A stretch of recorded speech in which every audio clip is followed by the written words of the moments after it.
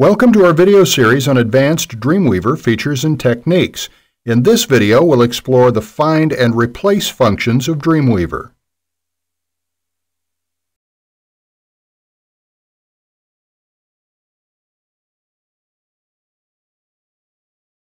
Dreamweaver offers powerful find and replace functionality.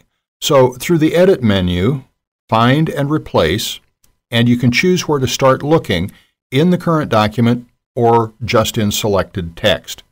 You can also search through entire folders or open documents or entire current local sites if you're using the Manage Site functionality.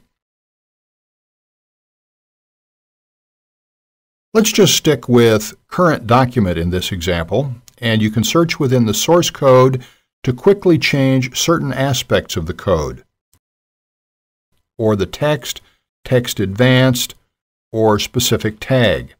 So if you just go to the text, and if we search, for example, for 5.0 and choose to replace it with, let's say, 7.0, choose whether to match case or not, ignore white space, and okay, let's just keep it at that for now, and find Next, and we need to tuck this out of the way.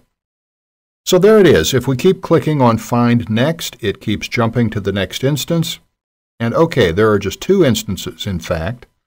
Let's change this to 0.0. Find Next.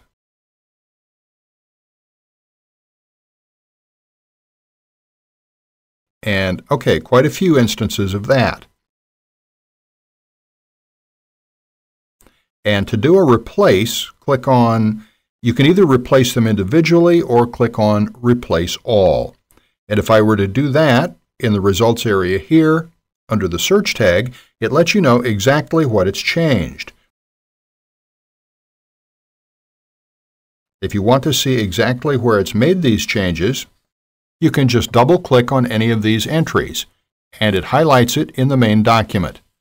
Double-click this one, and let's jump down to here, double-click, and you can see exactly what it's done.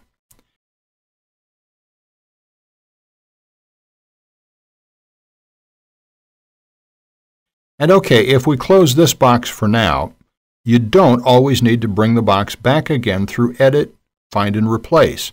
You can just click on F3 to find, to jump from one to the other, or just use the hotkey there, Control and F. That brings it back.